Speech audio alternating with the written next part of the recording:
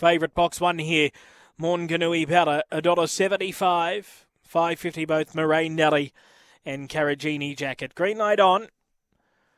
Lures on its way, race 2. They're set to jump.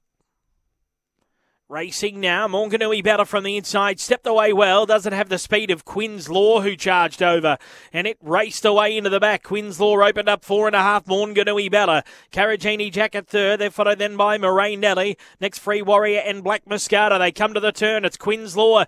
The margin's getting whittled away, getting up on the inside as Mornganui Bella. Favourite burst through, hit the front end. Mornganui Bella beat Carragini Jacket, who rattled home wide out. Third will be Free Warrior, I'd say, from Quinn's Law, who really stopped late.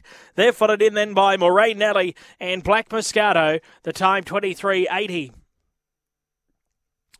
Number 1 will win. Mornganui Bella, the favourite for Tracy Price, will just last over number 8, Carragini Jacket. So it's 1 from 8.